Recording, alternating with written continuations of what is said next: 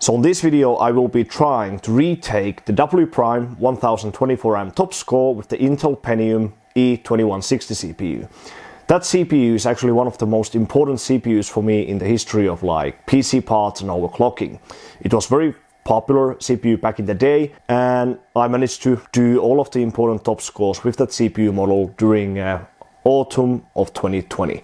Now 2 or 3 months ago I lost the top score in WPrime 1024M to Tagg from Austria. He managed to do like 5-second faster run at roughly same frequencies, so his run is definitely good. So I will be trying to retake that specific score now with the very same CPU I used last time. Back then, like 2 years ago or a bit over 2 years ago, when I did these scores, I used my backup Rampage Extreme for those scores, and I didn't use too much effort to really push every single test to the absolute limit, as I wanted to go through many of those CPUs relatively quickly. So now let's see what happens. I should be able to at least improve my current score by quite a bit if nothing goes wrong. So let's see what happens. So I'm using, well, like roughly the same setup as last time, but now I'm actually using the P5E3 Premium Padilla motherboard. So this motherboard can do 700 plus FSP and even close to 2200 stable MEMS at 680 plus FSP with very high CPU and so on. So this motherboard is actually very good, especially for those older Intel Core CPUs, and I think it should work just fine even with the Pentium. The only CPU range where the P5E3 isn't so good is the Wolfdale. At least generally you cannot do very good score, for example with the E8600 with the P5E3 Premium. So for those highest end Wolfdales you generally need a Rampage Extreme. So let's see what happens. So the temperature range I already know, voltage range I already know, so will be very interesting to see. So we will be aiming for 4.9 GHz plus straight away, so let's see what happens. So I have both Windows XP and Server 2003 already prepared, and let's hope for the best. Let's see what happens. So I'll start cooling down and I'll meet you again inside the operating system.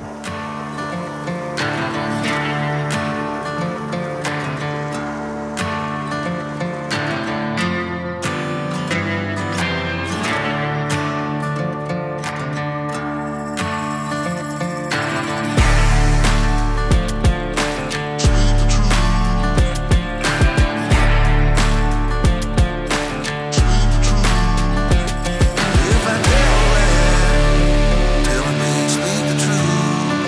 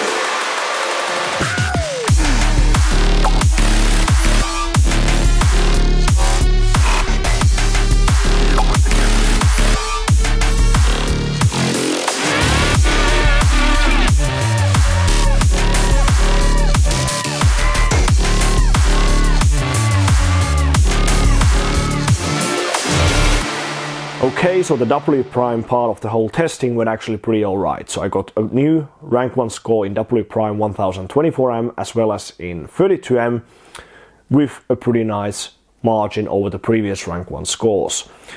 When I tried to run SuperPi 32M just out of interest because I knew that this motherboard could be able to run memories up to 2200 with 675 timings and with performance level 5, I almost passed the test, but then it crashed on one of the later loops, and from there afterwards the whole rig felt pretty inconsistent or pretty weird if you ask me.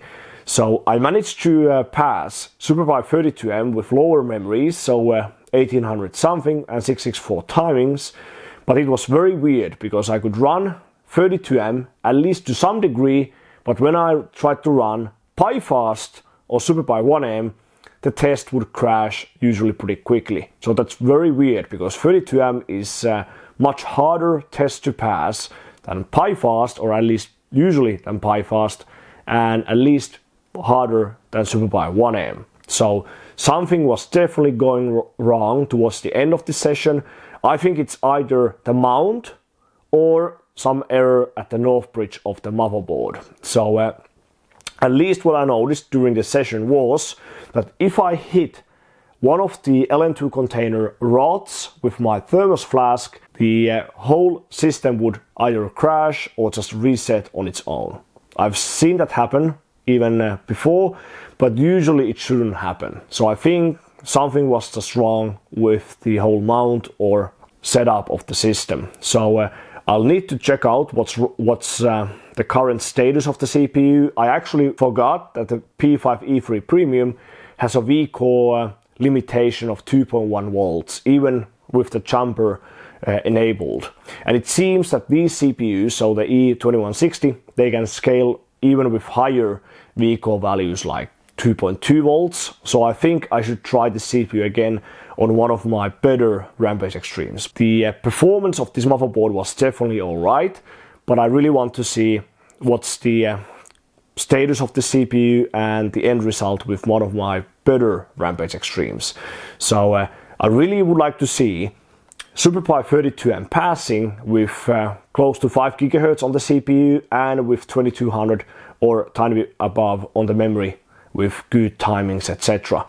So that would be the utmost best combination when it comes to E2160. So high CPU clock plus 2200 on the memory. So if you have so high frequency on DDR3 memory with good timings, you don't even have to think which memory type is better for these kind of CPUs, DDR2 or DDR3. But yeah, that will be for the next time. So these results will be uploaded to hwbot.org, so definitely check them out if you are interested in them. Give me a thumbs up and subscribe to my channel, and maybe check out my Patreon page as well if you want to support my work, and well, if you want to join my Patreon Discord channel. But yeah, other than that, thanks for watching one of my 775 legacy overclocking content once again, and I will see you on the next one.